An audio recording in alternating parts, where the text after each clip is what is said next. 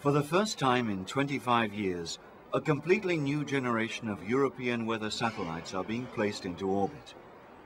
Meteosat Second Generation, or MSG, is equipped with the latest technology for accurate weather forecasting and climate monitoring research. Décollage.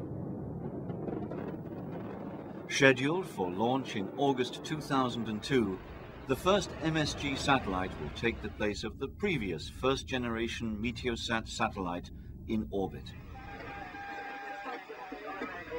Since the late 70s, these well-known satellites have been watching the Earth from the geostationary position, 36,000 kilometers above the equator, and have delivered more than 1 million weather images of the Earth, one every 30 minutes. Meteosat has fundamentally changed the way we observe and forecast our weather. Now the advanced instruments on board this next-generation Meteosat will provide more accurate and frequent data to weather forecasters. Unlike local data, which is delivered by weather observing stations on the ground, geostationary satellites overlook a third of the globe. Hovering above the Gulf of Guinea, MSG will permanently monitor Europe, Africa, and the Atlantic Ocean. Observing the huge area of the seas is essential, as most of the weather in Europe is the result of Atlantic weather fronts. Scientists and engineers at the European Space Agency have developed MSG's main instrument, SEVERI. It's a sophisticated imaging radiometer that permanently scans the Earth's surface within the visible and infrared spectrum of light.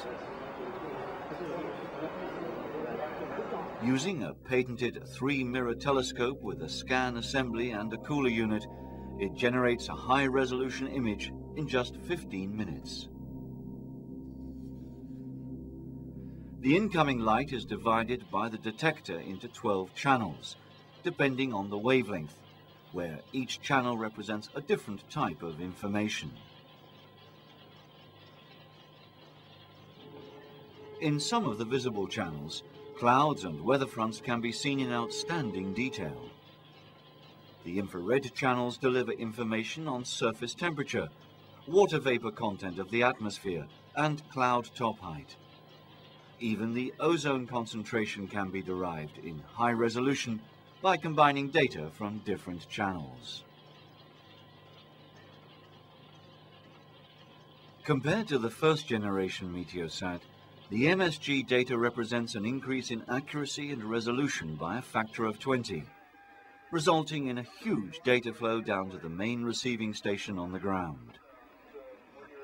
Combined with weather data from ground-based weather stations, accurate up-to-date weather maps are sent back from the control center to the MSG satellite and transmitted by MSG to users around the world.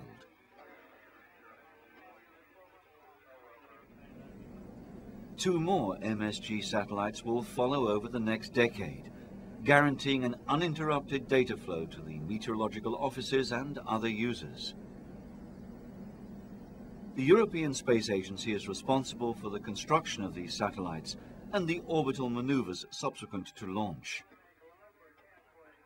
Once positioned in orbit, the European Organization for the Exploitation of Meteorological Satellites, EUMETSAT, will take over operation of MSG and its data exploitation, and will be responsible for providing Europe's future weather forecasts. This is a while to go over East Anglia and Kent. Then it's sunny, and then the cloudy, and then the rain coming.